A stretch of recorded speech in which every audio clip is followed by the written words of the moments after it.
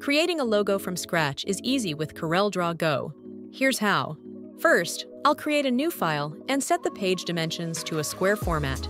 For this demo, I'm designing a logo for an out-of-this-world coffee brand called Rocket Fuel. I'll grab a coffee cup from the CorelDRAW Go vector stock library. To simplify it, I'll remove the decorative base by selecting those nodes and deleting them.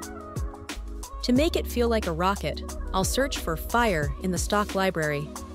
I'll delete the building layers, then rotate and resize the flames so they sit neatly under the cup. Ready for liftoff. Next, I'll place a circle behind the cup and flames. This frames the design and makes it a compact badge shape. Now let's add some text along the circular path to make the design more eye-catching. With the text tool active, I'll click the circle's path and type Rocket Fuel. I'll select my font of choice, resize the text, and adjust the placement until it's centered on the top arc. Then I'll repeat the process to add coffee on the bottom curve, which I've done off-screen. I'll add a few small stars around the circle to finish the space theme.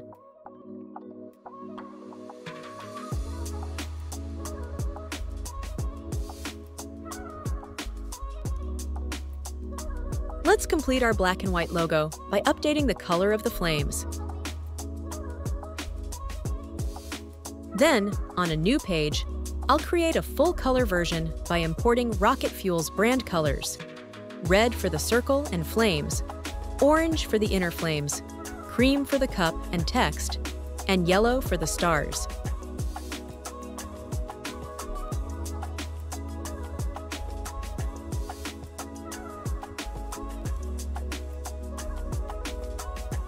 Finally, I'll export my logos with a wide range of file format options to choose from.